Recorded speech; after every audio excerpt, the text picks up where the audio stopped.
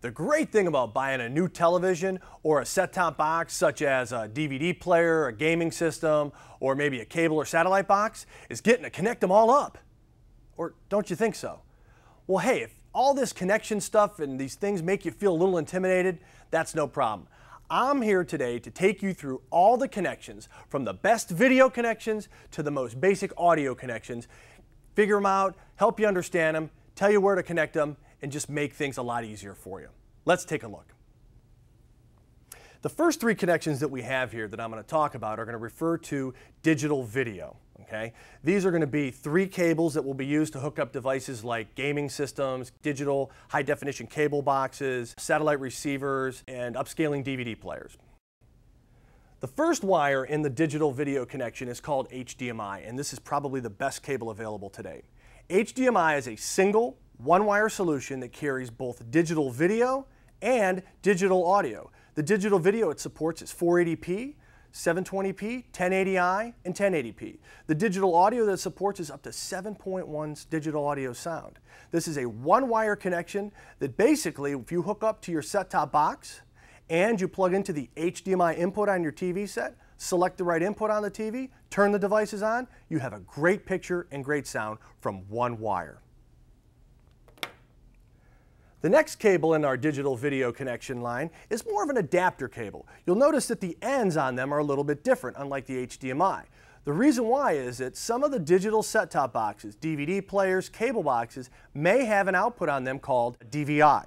The DVI output on here is a fantastic connection. It still gives you the great digital picture, 480p, 720p, 1080i, and even 1080p, but the only thing it doesn't support is audio, and I'll talk about that in a little bit. So what this adapter does is it converts DVI over to HDMI, and what you'll do is you'll plug this into your set-top box, the HDMI input into your TV, choose the right input on the TV, turn them on, and you should get great picture. But remember, you still need to hook up the audio, and we'll talk about that in a second. The last cable I want to talk about in the digital video connections is called component video. This is more of a crossover cable, and I'll explain more about that in a second. Notice the colors on here, red, green, and blue. These are made for easy connection to your display device and your set-top box. On the back of a progressive scan DVD player, your cable box, your satellite receiver, and even your gaming system, you'll find the colors red, green, and blue. Simply match them up on the set-top box, match them up on the television, turn them both on, and you got a great picture. Now this supports digital video 480p, 720p, 1080i, up to 1080p through these great cables. Now notice there's no audio on here, and I'll talk about that in a second. I mentioned that this was a crossover cable also. That's because this same connector, component video, red, green, and blue, also supports analog component video 480i. So technically this is the start of our analog video connection also. The next analog video connector is called S-Video.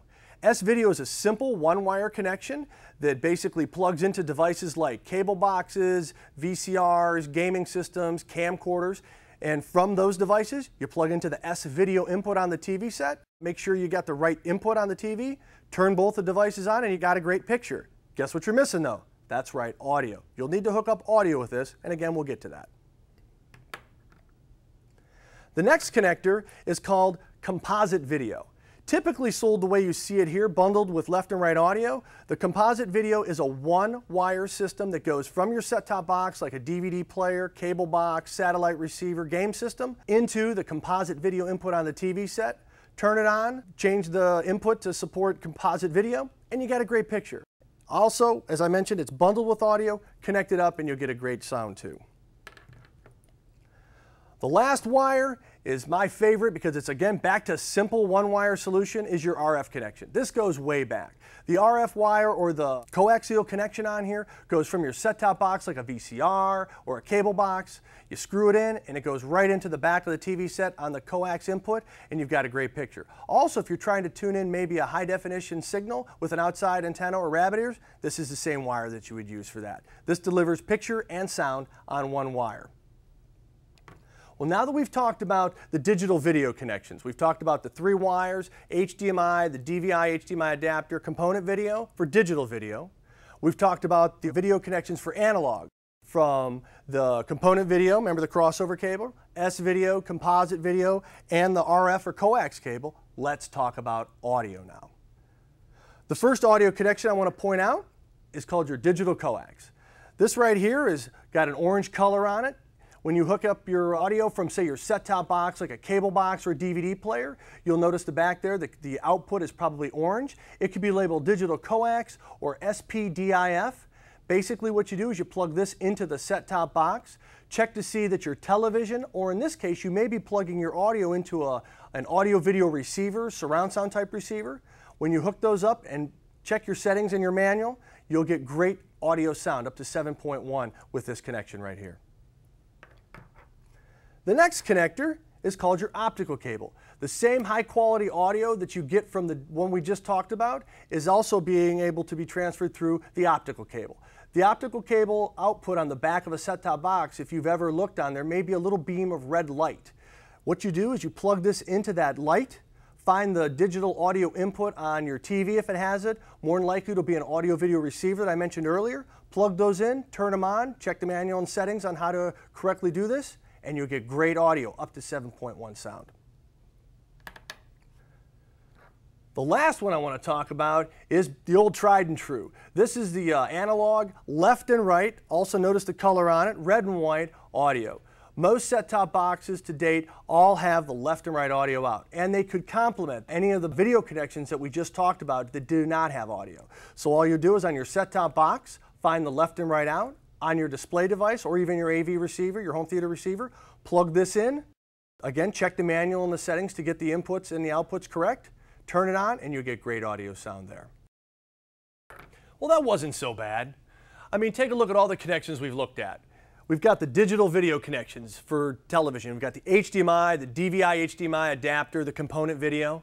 And then we talk about the analog video connections, from the component video to the S-video, the composite video, and the RF or the coaxial input. And then the basic audio connections from digital to analog. I mean, that's pretty simple hookups, right? I mean, when you look at your picture and you look at your sound and you get that great experience of audio video, I mean, that's what you want, right? And with Philips, simplicity is a great audio video experience.